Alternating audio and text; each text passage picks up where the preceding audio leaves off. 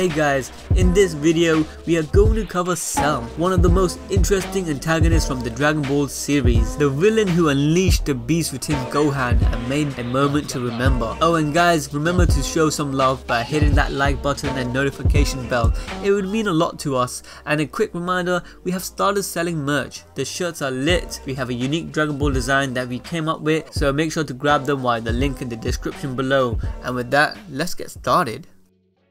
The initial conception of Cell was actually due to the lack of interest Akira Toriyama's former editor Kazuhiko Torishima had for the villains in the Android arc. Torishima wasn't happy with Dr. Jiro and 19, describing them as an old man and a China doll, and at other times a fatso and some old guy. This led Toriyama to introduce Android 17 and 18. However, this still didn't satisfy Torishima, as he felt as though that 17 and 18 were, in his own words, a couple of brats. Yeah, Torishima is a hard man to please, but this ultimately led to the creation of Cell, who Torishima finally approved. However, the complaints never stopped there. After the creation of Cell, Toriyama's new editor at that time, Yu Kondo, felt that the design for Cell looked ugly in his insectoid form, so original Cell became Imperfect Cell, and this led Toriyama to give Cell the ability to transform, and with it, the inception of Semi-Perfect Cell. But these editors aren't easily pleased, so as you can imagine, Yu Kondo also had a problem in how Semi-Perfect Cell looked. He called him goofy looking, forcing Toriyama to hasten Cell's transformation to his final form. Sadly for Toriyama, the second form of Cell was his favourite form, and he wanted to show more of him. I guess editors can be a pain at times. Okay, so we get that Toriyama only came up with the conception of Cell because of his editors, but the actual inspiration behind Cell and the whole Android arc is said to be inspired by the Terminator movies. The similarities are pretty convincing once you recognize them. Future Trunks takes the role of Kyle Reese, Gohan takes the role of John Connor, Android 16 takes the role of the Terminator, and you have Cell, who is able to regenerate much like the liquid metal Terminator, known as the T-1000. And to top it off, the date that the first Terminator appears is on the 12th of May, the same day the androids first appear in Dragon Ball Z. Coincidence? I think not, but this inspiration was never really confirmed. But Terminator wasn't the only movie set to influence this arc. The Superman movie also played its role. If you guys want to know more about other Hollywood movies that inspired Toriyama, check it out on our mind-blowing facts about Dragon Ball Z. Okay, so now we know how the idea of Cell came about, but in a Dragon Ball question and answer volume, Toriyama was asked what's the source of Cell's name, in which he responded in his own words saying it's because Cell in English is cell. Since he absorbs humans and transforms, he was named after the English word for cell. Now, although that might be clear enough, one can assume what Toriyama actually meant was that Cell's character was like a cell of a living organism, as in biology, cells are the smallest unit of life that can replicate independently, and cells are often called the building blocks of life. A follow-up question asked to Toriyama was what served as the model for Cell's design, in which he responded insects. Beside his design, the way in which he hatches from an egg and sheds his skin as he grows was also based on insects. So yeah, Cell very much resembles an insect, in both in appearance and in the way he goes through different stages of metamorphosis. If you guys think about it, a lot of people compare the looks of Cell to Miriam from Hunter x Hunter, and considering they both are based on insects, it wouldn't be far-fetched to say Togashi was inspired by Cell. The first core form of Lavos from the video game Chrono Trigger also resembles Cell in his imperfect form. The character from the game were designed by Akira Toriyama himself.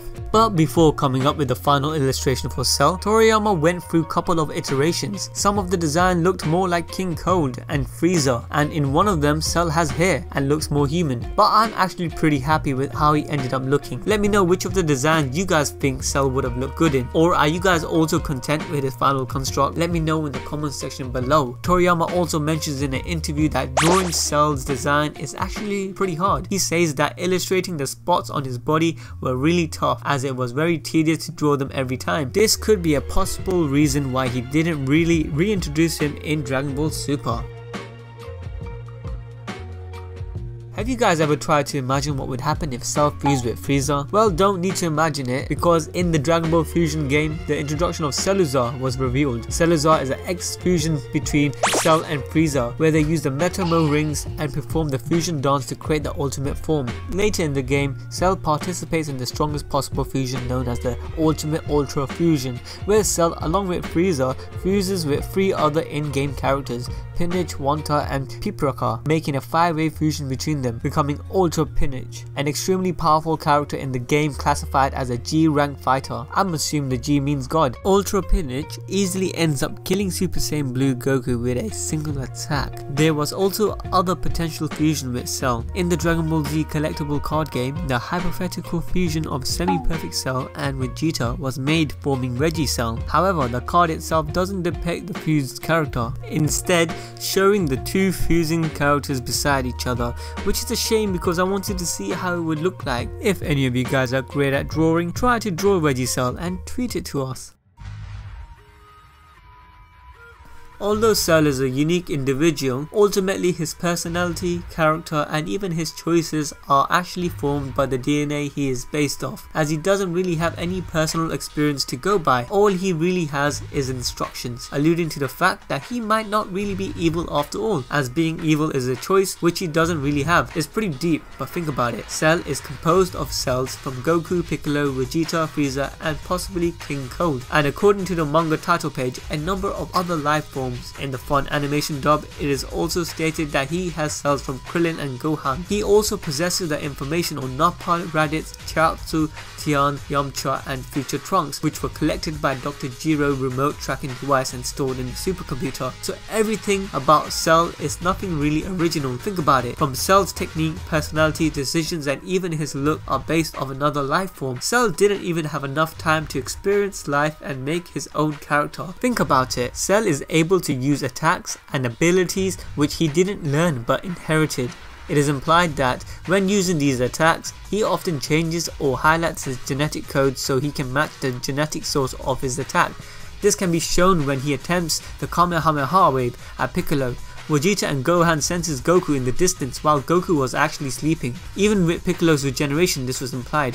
In the case with Cell's personality and decisions, you can see that all 4 forms of Cell had some sort of traits from the Z Fighters. Imperfect Cell is sneaky and calculating like Piccolo, Semi-Perfect Cell is vain and arrogant like Vegeta, Perfect Cell was laid back and only wanted to fight powerful opponents like Goku, and Super Perfect Cell is impulsive and cocky like Super Saiyan 2 Gohan, which could be coming from the Saiyan gene. Also, King Piccolo had previously also enjoyed himself by taking over the world as if it was a game, and tried to rule through fear. Akira Toriyama wondered in an interview if Cell's similar way of doing things is from the influence of Piccolo's Cell, implying that the decisions Cell made wasn't really his own but the decisions of the Cell that made Cell, if that makes sense. Even the mistakes he made are made by the Z Fighters fighting him. Cell once tricks Vegeta into letting him become complete so he could see his true power. Later, Cell attempts to unlock Gohan's hidden potential as well, eventually resulting in his defeat, just like Vegeta. Like future Trunks, Cell powers up to his maximum and beefs up, which makes him stronger but slows him down so that he cannot land a single hit on Gohan. He literally gave Trunks a lecture about it and does the same thing. This leads to him being kicked in the gut, puking at Android 18, reverting him to his semi-perfect form. In the term of Cell's look, in all of Cell's adult form, there is one area of his body that never changes, the black diamond area in the center of his chest, which is similar to the purple block on Frieza's chest, and the green could come from the Namekian DNA from Piccolo. More likely those appearance DNA are more dominant than the human and the Saiyan one. There are some inconsistencies with the Cell arc that caused a lot of fans confusion and even brought some serious questions. Questions which needs to be answered. No, but seriously guys, like for instance, in the anime, while Gohan was in the hyperbolic time chamber, he has a nightmare about Cell killing Chi-Chi and Piccolo. Nothing wrong with that, right? It's just a nightmare. Well, the thing is, during Gohan's training in the hyperbolic time chamber with Goku, he never even knew what Cell looked like. To make it more odd, Cell is in his perfect form. Like Gohan must have had some Bardock Saiyan blood future telling abilities or some shit, right? Or maybe Toei just messed up. The funny funny thing is, there is also a scene where Goku is encouraging Gohan to tap into his anger by picturing Cell, but Gohan responds he can't because he doesn't know what he looks like. There is also another inconsistency. In the manga, Cell reveals he's always able to come back as long as his head stays intact because that's where his nucleus is, which makes sense because Piccolo has said the same thing about his own regenerative abilities, and Cell gained his regeneration from Piccolo. Even after Cell comes back as Super Perfect Cell, he says, "There's a small clump inside my head. This makes up my nucleus. As long as that clump isn't destroyed, my body can continue regenerating." So basically, Cell's regenerative ability is inside his head. The problem is, Cell actually has his head blown away at one point and manages to survive. Goku literally wipes his upper half with a Kamehameha. This should have killed him. In the manga, Toriyama doesn't address this. The anime tries to rectify this by having Cell say that every cell in his body has a life of his own, which allowed him to regenerate from it. This could make sense, or maybe Cell just relocated his nucleus from his head to his rectum. Let me know what you guys think. Put it down in the comment section below. Is this a plot hole, or is Toriyama hinting his genius without telling us?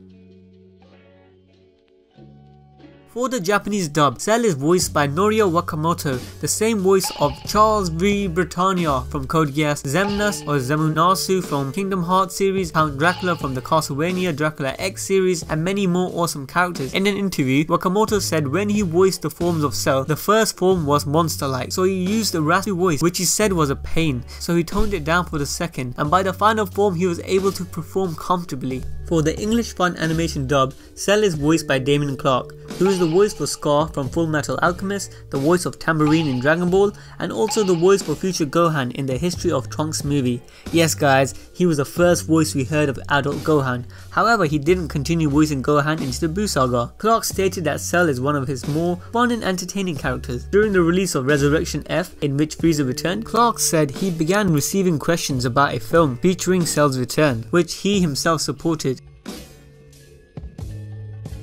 There are some couple of changes from the manga to the anime. For one, in the manga, Imperfect Cell only has 3 fingers on each hand. In the anime, they gave him the typical 5. This, like many of the other characters with less fingers, were due to censorship because missing finger digits has connection to the mafia and a certain class of people in Japan. We covered this more in detail in our mind-blowing facts about Dragon Ball Z, so make sure to check it out. Another change to the character is the way Cell is referred to. In the anime, Cell is always spoken of with male pronouns, while in the manga, Cell is spoken of in a gender-neutral way and is referred to as it. This does make more sense as Cell is an artificial being and pretty much asexual and able to make offsprings by asexual reproduction like he did with the Cell Juniors. Alright guys, unfortunately for all of you Cell fans, he doesn't make an extravagant return like Frieza. Neither does he stick around like Buu, as Fat Buu kind of replaces Buu, and there's also Oob. But if you guys want more of Cell, you can find him in Dragon Ball Online. There is a story where Cell is resurrected and placed into a capsule and modified into Cell X. Cell X is like some Mewtwo shit to be honest, and a bit like Broly Cyborg. Cell X eventually fights off his creators and lives in a cave. As I said, he's very much like Mewtwo, so you can guess what happens next. Yes, he builds an army, but not of clone Pokemon, but loads of Cell Juniors. The story is pretty interesting. I would recommend you guys read it up. A different type of Cell X later appears in the spin-off manga called Super Dragon Ball Heroes Dark Demon Realm Mission. And Cell is actually a giant form of a Xenocell who is fused with a Dark Dragon Ball. As a result, he has a slightly different appearance from his original incarnation seen in Dragon Ball Online. Cell X is introduced to the second mission of the original series. He looks pretty badass, but to be honest, he looks kinda scary.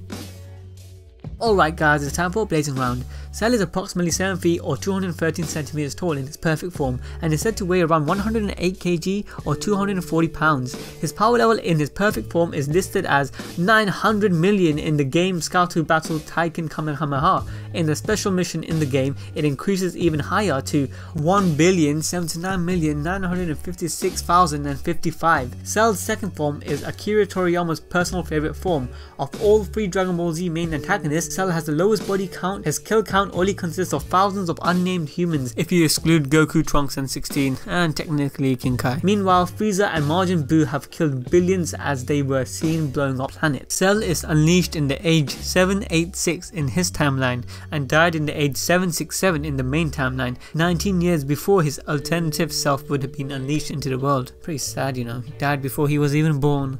This incarnation of Cell kills an incarnation of Future Trunks twice, first in his imperfect form when he steals Future Trunks' time machine, and the second in his super perfect form when he kills Future Trunks during the Cell games.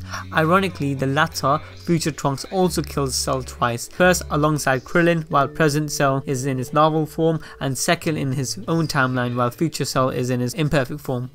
Alright guys, that's it for Cell. Personally, the Cell games were my favourite moments in Dragon Ball Z, and hopefully we'll see more of Cell in Dragon Ball Super, who knows. And before I end this, I wanted to remind you guys once again that we have started selling shirts. You guys can copy it via the link in the description below, so please check it out. Remember, you'll be supporting us if you purchase it, and you know, you'll also obtain a lit shirt.